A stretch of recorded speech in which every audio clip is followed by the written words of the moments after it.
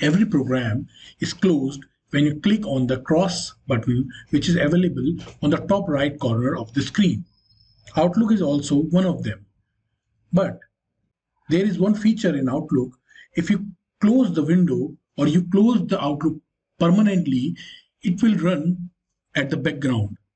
That means when you receive a new email message, you will get a notification from Outlook even though it is closed. So we will understand how it happens. So all you have to do is to go to the right section of your screen. There are multiple icons available. So I just click on the expand key. Here is the Outlook icon.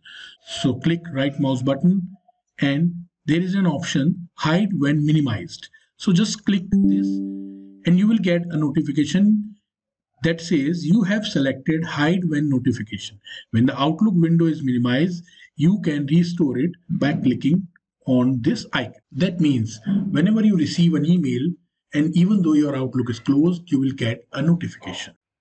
That way, you will be updated as soon as you receive an email message in your inbox, you will get a notification.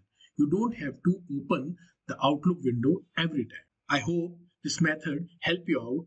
Please like and subscribe the channel. Thanks for watching.